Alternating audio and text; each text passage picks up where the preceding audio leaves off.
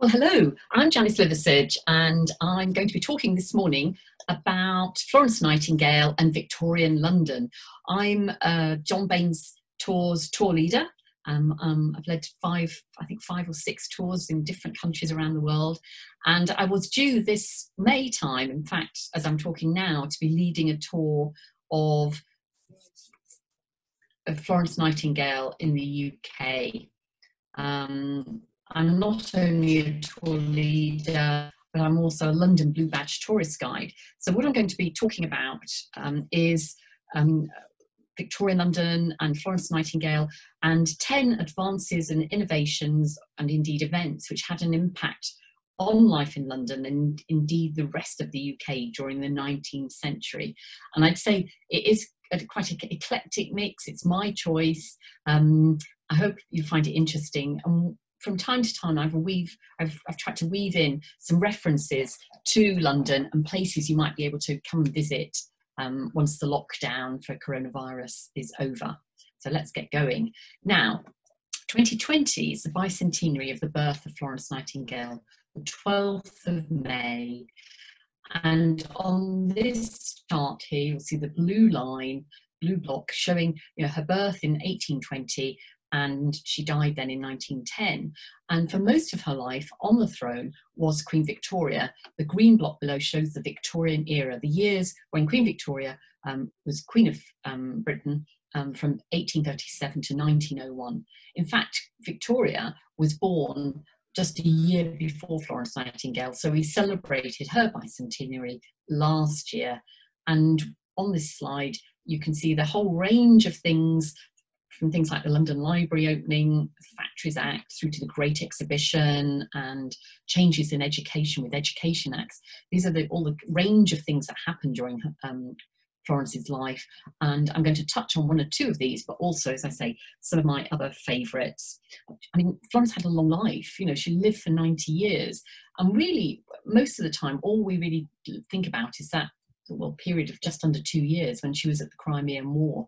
But she was so much more than that. She was a statistician, she was a campaigner, healthcare campaigner, an innovator, a social reformer who really, I think, changed the world. I don't think that's too great a claim.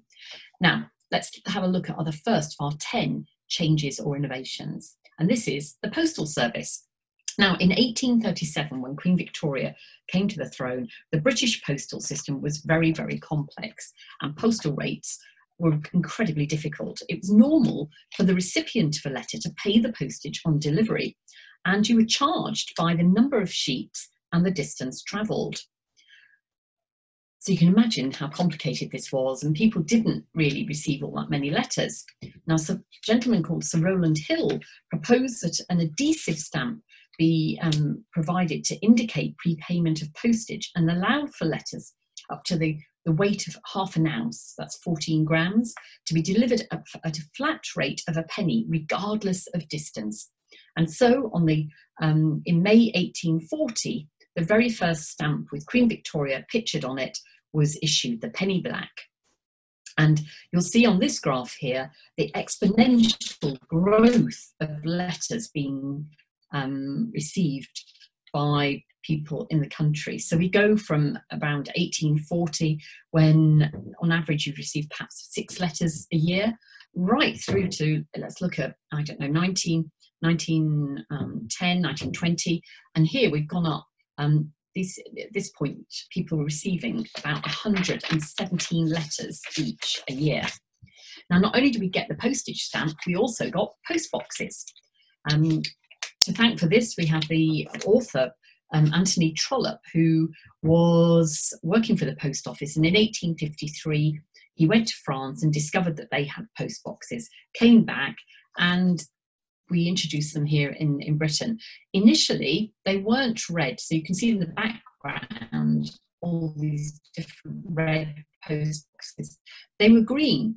So we have 3 samples here. As you can see, some of the letter slots are vertical. Oh, pardon me, let's go back. Were vertical, whilst others were horizontal. So there was no set design. You can see here on this postbox VR, Victoria, Regina, Queen Victoria, indicating who, that she was on the throne when these letterboxes were introduced. But very shortly after they'd been established, the colour red was determined to be the colour for our postboxes, and that's what they are to this day. You can see these, and indeed the postal railway, where the packages were delivered across London but underground at what is now the Postal Museum near Mount Pleasant, near King's Cross Station. You can see the old postal railway is now converted. It's no bigger than it was. So you can see I'm actually pitched in here, rather cramped because I'm pretending to be a sack of post, really. But it's well worth a visit, especially if you've got young children, and will reopen, one hopes, later this year. Now, with the advent of the postal service and postboxes, we had the very first commercial Christmas cards. This one is the very first one that we could publicly buy. It was the brainchild of Sir Henry Cole, who will come across later in our presentation again, and he commissioned this first commercial print run, sent them out to his friends, and then sold the residue on. And in the centre you have a family looking very jolly, celebrating Christmas, no social distancing here, but on the left and the right, left you have here Christian charity, an act of philanthropy, feeding of the poor, and on the right, the clothing of the poor. And we'll come back to philanthropy later in our presentation. Now, we find that Florence Nightingale adopted this new invention with gusto, and during her life she wrote over 14,000 letters. This one here on the slide was written, as you can see, in 1855, and she's addressing it from the Barrack Hospital in Scutari, and it's addressed to a certain Mr. Herbert. This is Sidney Herbert, who was the Secretary of State for War, and she wrote this when she was in the Crimea, and she had been appointed, in fact, Sidney Herbert had appointed her to lead a party of 38 nurses to the hospital of Scutari in modern-day Istanbul in Turkey. And she arrived in November 1854, just a few days after the Battle of Balaclava and the disastrous charge of the Light Brigade. And she found herself in the middle of a crisis. The military hospital was overwhelmed by wounded men. It was insanitary, it was dirty, and in this letter, she reports on her success in reducing the death rate. At its height, it was 52%. And she insists in somewhat plain language in this letter of her need for trained nurses rather than fat, drunken old dames. I'll be telling you a little bit more about the reputation of nurses as we go through this presentation. Now, this letter, together with over 800 volumes of correspondence and papers, can be seen at the British Library. In fact, I discovered recently that it's the second largest archive that they hold, after that of the Prime Minister William Gladstone, another Victorian. And you could, when you visit the British Library, you can see a whole range of highlights, everything from the Magna Carta, documents like this, through to even the lyrics of the Beatles songs written on a napkin. And you can also, whilst the British Library is closed, you can also view quite a lot of the letters and transcripts of her letters online, so maybe worth having a look at. So let's go on to number 2. What other changes were taking place? Well, transportation. Until the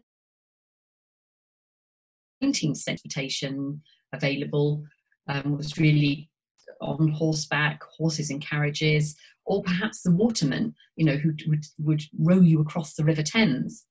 Then we had an explosion in the 19th century. And here, in this illustration or this photograph, we see Shillibeer's omnibus. This was the forerunner of today's red buses that you see in London. And this was established in 1829 by a gentleman called George Shillibeer, providing the first cheap public transportation in London. The route took you from Paddington in the west to the City of London at Bank, all this for a shilling, including free newspapers. We also find the birth of the railways shortly after in 1837, with the establishment of London Bridge Station, and in the following year, Paddington.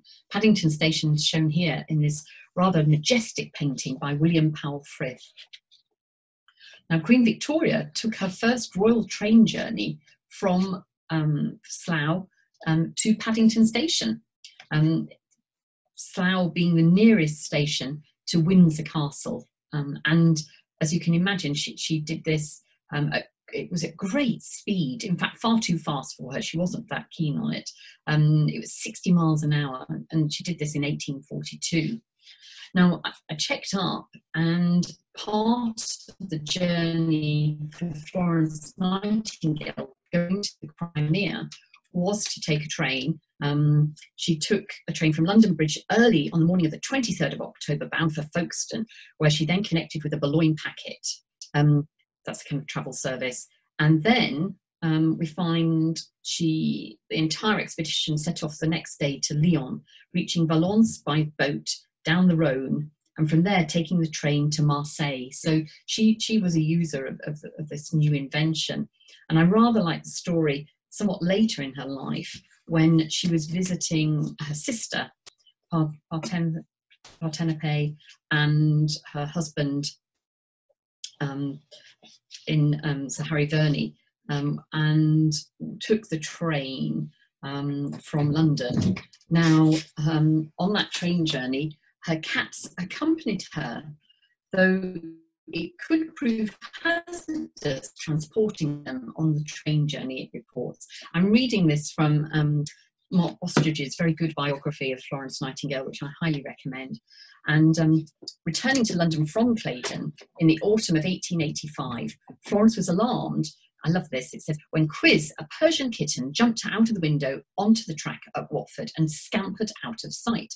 I summoned all the station masters in England to my assistance, Florence announced with a dramatic flourish. He of Watford was sent back along the line to find Quiz, and telegraphed Florence later that evening, cat found, not hurt.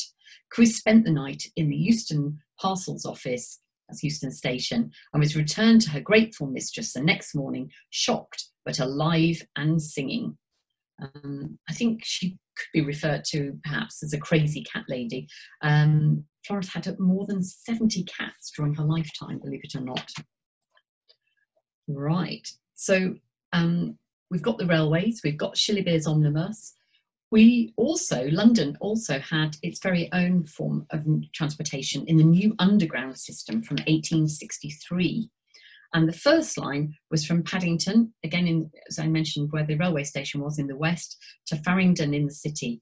And it used a technique called cut and cover, where the road was literally dug up, lines laid, the tunnels made for the steam trains, and then recovered.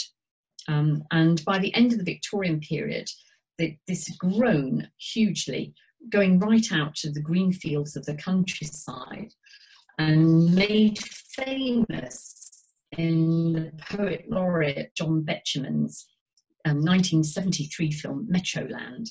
And again, I'm just reading a little bit from the poetry that he wrote, because this is an area near where Florence's sister and her husband Harry Verney lived at Claydon House. So this was near Aylesbury, which is where the trains went to, and also the underground. Steam took us onwards through the ripening fields, ripe for development, where the landscape yields clay for warm brick, timber for post and rail, through Amersham to Aylesbury and the Vale. In those wet fields, the railway didn't pay. The metro stops at Amersham today. So no longer the underground. Now, that wasn't the final form of transportation that came to fruition in the Victorian period. 1896, we saw motor vehicles on Britain's roads for the first time. And since 1927, we've had an annual celebration of motor vehicles, and the ability to go at a new maximum speed of 14 miles per hour. That's 14. And this annual celebration takes the form of the London to Brighton veteran car run. And you can see this annually on the first Sunday of November. And it leaves from Hyde Park at dawn. Here's a group I took a picture of a couple of years ago. It really is worth getting up for. Great fun, and lots of people dress up. So hopefully that might be taking place later this year. Now, another major advance, and one which involves the Crimean War, is the introduction of photography. Now, you might sometimes think of people like the Frenchman Louis Daguerre, who introduced his photographic process, and then Fox Talbot to England. But I want to talk about another person who was involved in photography, pioneer of this. Now, here's a photo of Florence Nightingale, a slim, young, slim woman until her middle age, and quite tall, really, at 5'8". But she did not like having her photograph taken, and often refused to sit for photographs, only sometimes allowing it at the request of Queen Victoria. Now, here she is somewhat later in years in her room in South Street, 1906, so this is just 4 years before she died. And she did spend an awful lot of time in bed, already after she came back from the Crimea, because she suffered what we believe now from, what we believe she suffered from was brucellosis. So she was not a well woman after coming back from the Crimean War. But during the period of the Crimean War, Roger Fenton, gentleman in this photograph,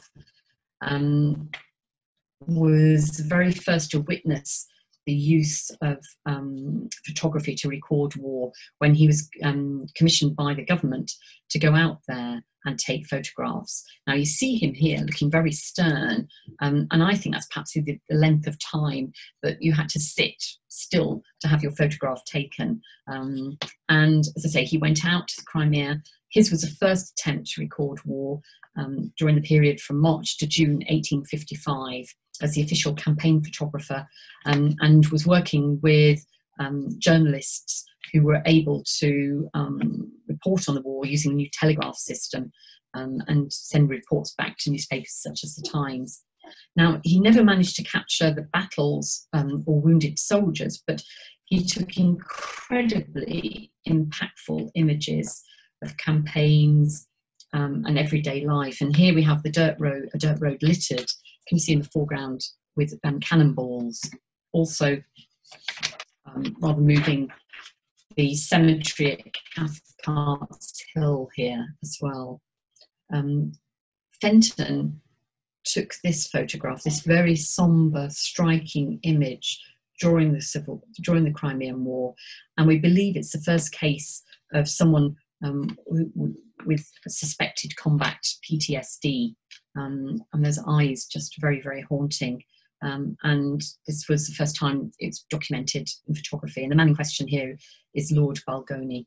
Now, although Florence wasn't very keen on photography, Queen Victoria took to it, and she is pictured here later in her life with her grandchildren at Osborne House on the Isle of Wight, just 5 years before she died.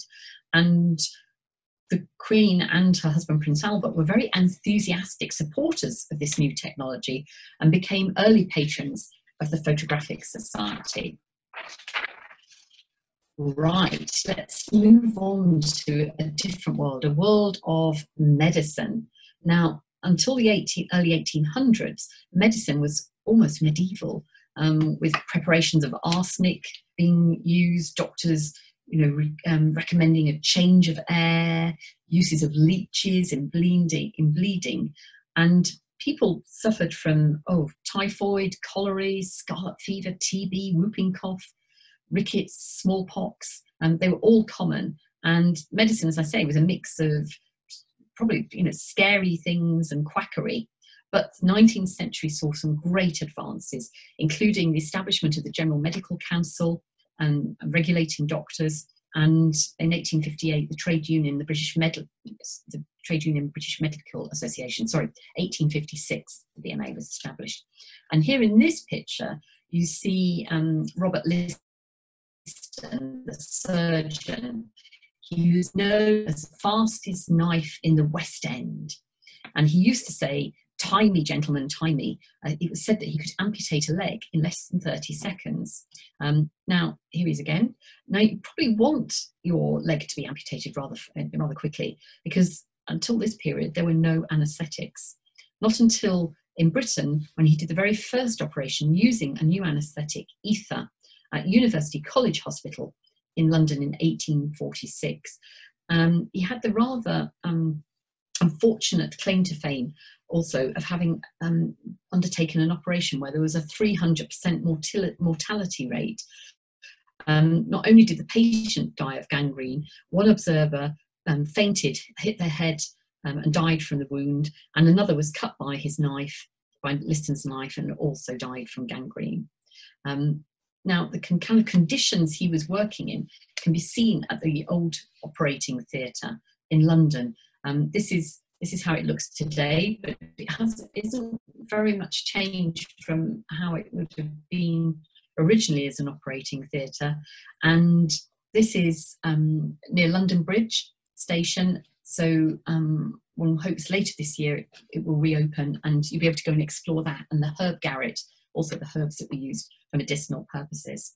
Now, just as an aside, I'd say that Queen Victoria adopted the use of anaesthesia herself when she used it in the form of chloroform for the birth of her last two children in 1855 and 1857. And her adoption of that led to more widespread use of it in childbirth.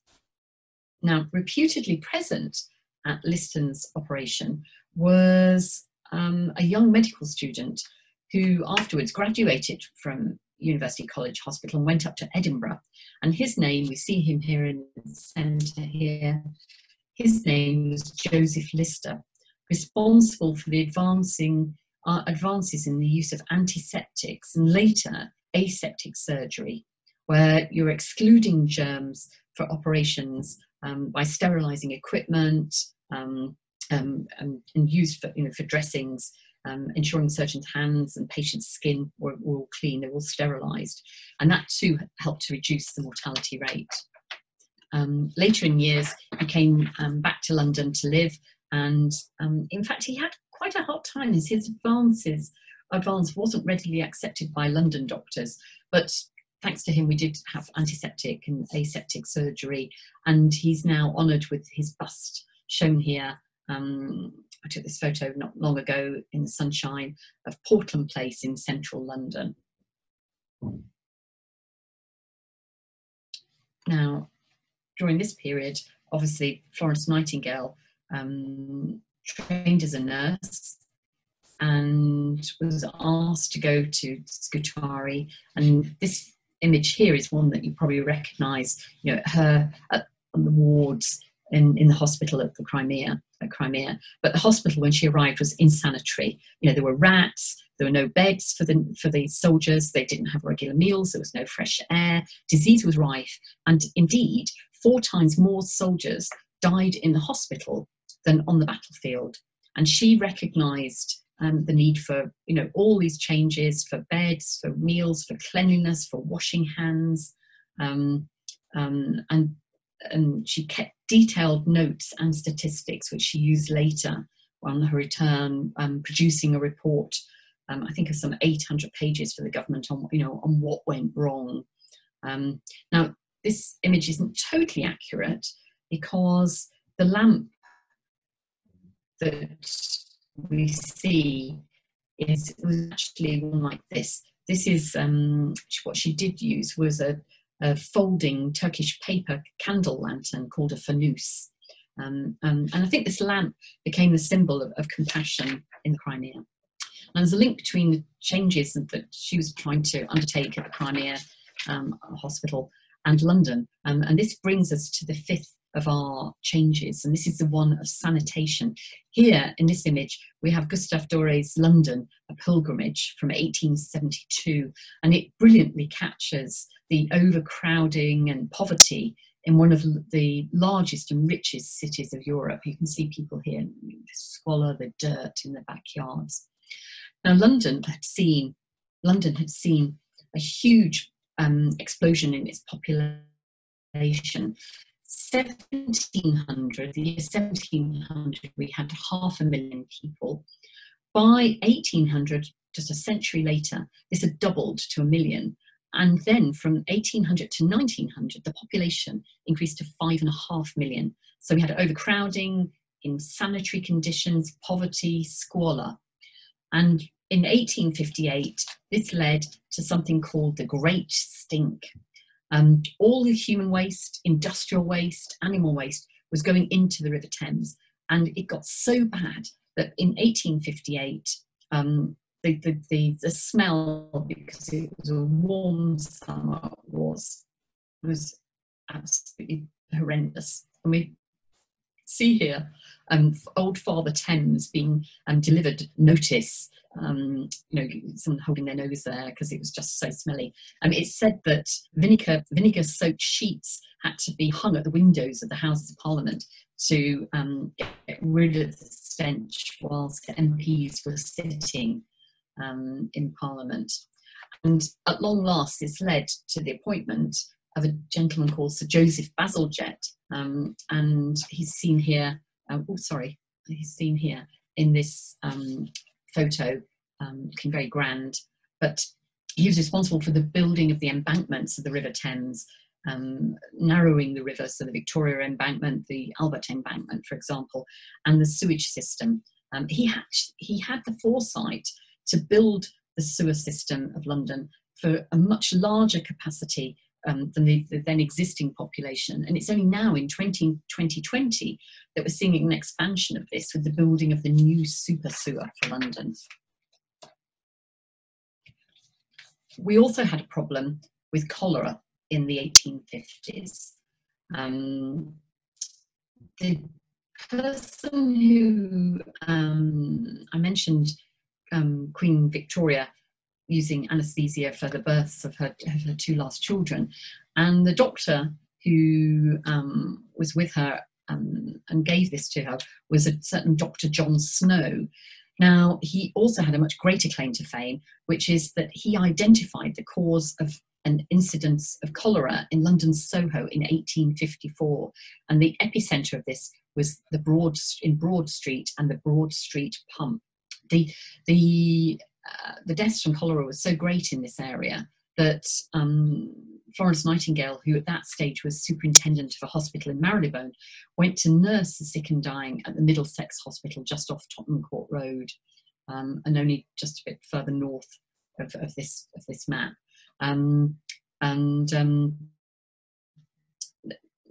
Many patients and also a fellow nurse died catching it from patients, so that sort of chimes with me, certainly at the moment with COVID-19. Now, John Snow mapped the cases of cholera and identified that the cause was, in one area, was the water supply supplied by a pump in Broad Street. And what he did to prove this was to take the handle off the pump. Here's the pump, no handle, and his views were vindicated. Many had thought it was miasma or bad air that caused cholera, but he showed that it was a contaminated water supply that had caused it. And the pump has been recently restored and is now outside the John Snow pub. And rather ironic, as I recently discovered that John Snow was himself teetotal. So a major advances in healthcare, which takes us on to change number 6, which is education. Now, in the 1830s, only 1/3 of children attended school, and these tended to be very wealthy. They were wealthy people. If you were a boy, you'd have a tutor, and then when you got to your teenage years, you'd attend public school, something like Westminster in London, or maybe Eton near Windsor. And people like Florence Nightingale, whose families were well placed, she had a tutor and then was taught by her father. And he expected both his daughters, her Parthenope, Florence's older sister, and herself, he expected them to study well. And at the age of 16, I managed to find out that Florence was studying chemistry, geography, physics, astronomy, mathematics, grammar, composition, philosophy, history, French, Italian, German, Latin, and Greek. I have to say this was pretty unusual for women of her age and her upbringing to be so well educated. But at this time, there were no laws requiring attendance at school and no public, or rather free, education. So what happened was that industrialists started to establish things called ragged schools. We have here one that was established, as you can see, in 1846, ragged and industrial schools. Industrial because founded by, you know, industry monies, industrialists who'd got made rich really because of the Industrial Revolution, and ragged because the kids were coming to school in really poor clothing, and it provided free basic education to orphans and the poor. This one had a report written saying 240 children. Some of these are the children of thieves and fallen women. Others are the offspring of Irish Romanes, a most difficult class to manage. So they also had night school and Sunday schools. It's no longer a school, but the building can be seen in Marylebone. I just wanted to have a little look at this graph here where we show, look how the literacy rates really changed. You know, women, really right through until the 1820s, 30s, still only just over 40% literacy rate. But the whole series of laws came in through the Victorian period. And by 1880, there was compulsory education for all those aged 5 to 10. And the 1891 Free Education Act meant that the state paid the school fees of up to 10 shillings a week. And by 1893, the leaving age for school was 13. And you can see, by just before the year 1900, literacy rates are really right up in the 90s, and women have caught up with the men. Now, this takes us on to our last of the changes I wanted to talk about in this part of the presentation, and philanthropy. You might recognise here this being Piccadilly Circus. And here we have what's called the Shaftesbury Memorial Fountain.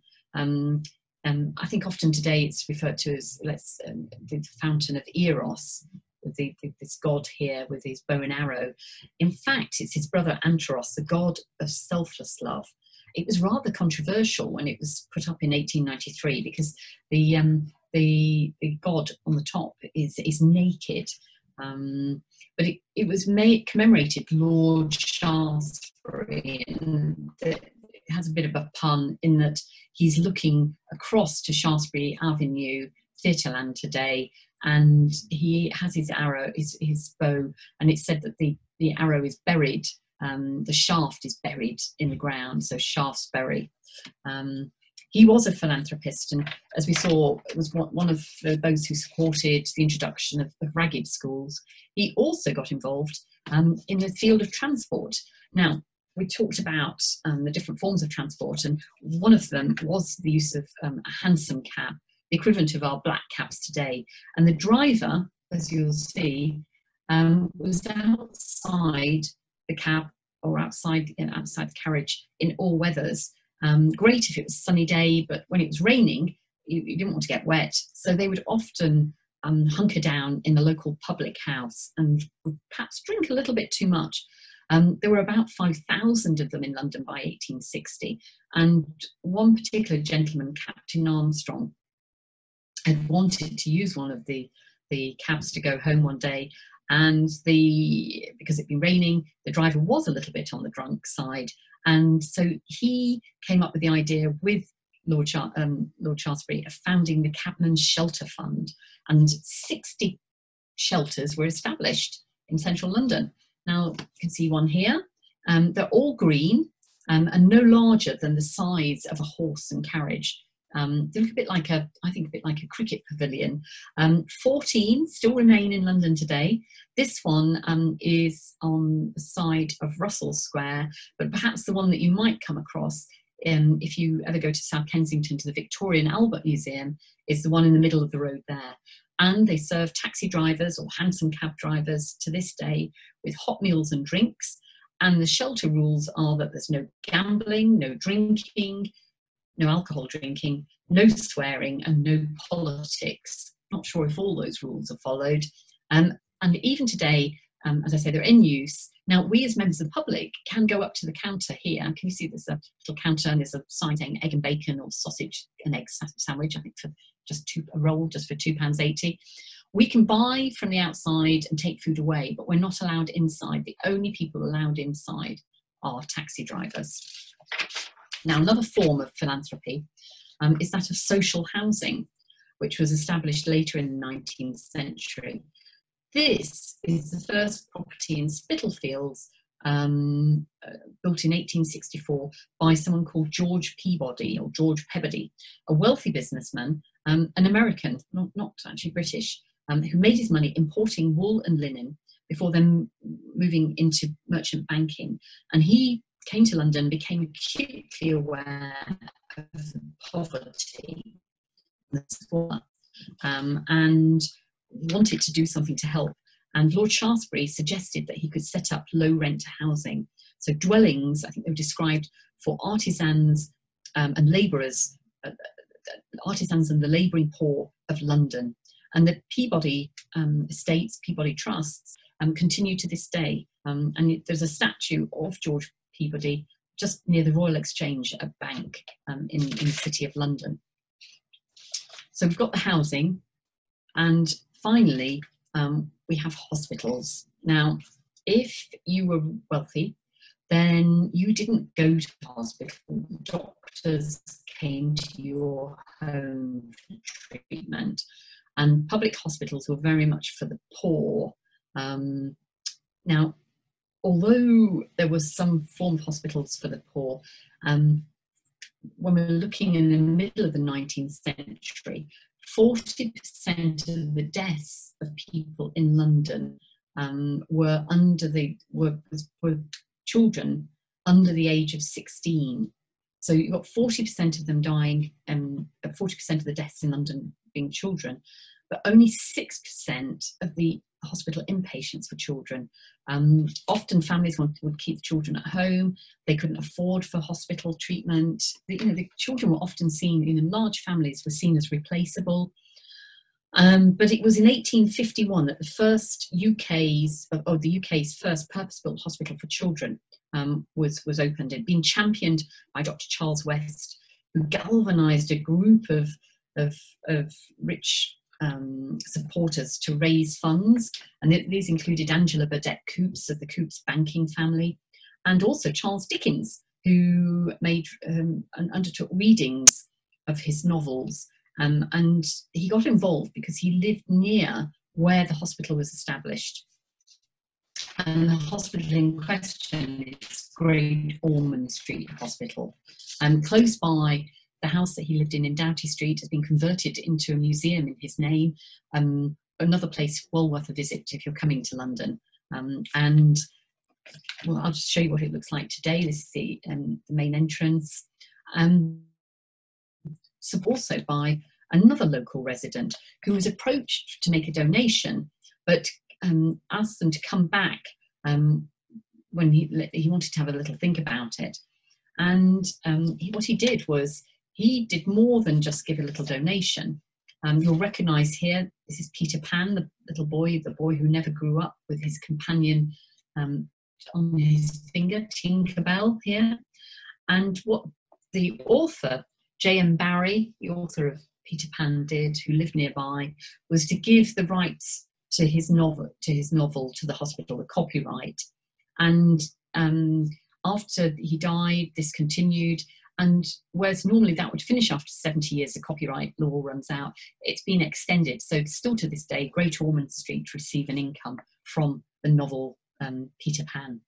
And, at the same time, Florence Nightingale was working hard on her return from the Crimea as a social reformer, to also upgrade the workhouse infirmaries. In the workhouses, there was bed sharing, there was a lack of cleanliness. The same issues that she'd faced in the Crimea. She campaigned to get the workhouse hospitals separate from the workhouses and improve the conditions.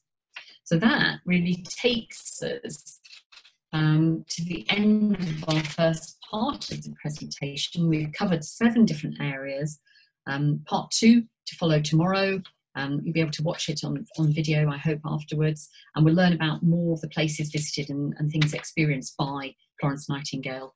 And just a quick final call out, in 2020, the Florence Nightingale Museum has an exhibition on, well, it did have an exhibition on, but unfortunately the museums had to close because of coronavirus, and it's under threat of permanent closure because of the lack of funds. So if you get an opportunity, go and visit this webpage and perhaps give a small donation or buy some of their merchandise. Maybe buy the book that I've recommended. I think you can buy it online. So that's it until part 2. Thank you for listening. Bye bye.